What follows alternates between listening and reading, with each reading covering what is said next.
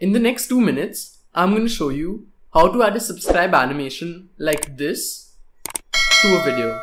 So we're going to do this using the InShot app, and you can get this on an iPhone or Android. So let's get started. The first thing that you have to do is just go to the Play Store or the App Store, and then you've got to search for InShot Video Editor. So this is how it looks. And if you already have InShot, just make sure that you have the latest version of the app.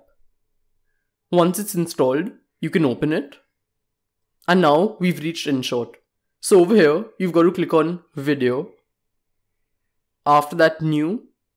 And here, you've got to select the video to which you'll want to add the subscribe animation. So I'll just select this video for now. Then click on the tick to add it. So now to add the animation, you'll have to click on Pip, which is written over here. After that, you'll have to select material that's written on the top. Then you'll have to scroll to the right and you'll find an option called green screen. So just select that. And then over here, you'll find the subscribe animation. So for me, it's the second option. So I'll just click on it. And over here, as you can see, the animation has come. And now there's only one thing left to do, and that is to remove the green part which is behind. So to remove it, you'll just have to select the animation, and then you'll find an option called chroma. So it's this one over here. After that, you'll have to select the green color. So I'll just select that. Then you can change the strength and the shadow over here.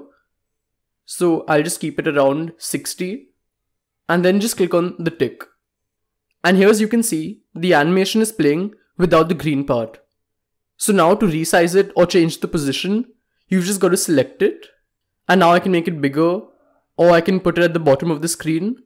And then using this bar at the bottom, I can decide which part of the video I want to play this at. So you can do that by just moving the two ends like this. So this is basically how it works. And if this video helped you, don't forget to hit that subscribe button.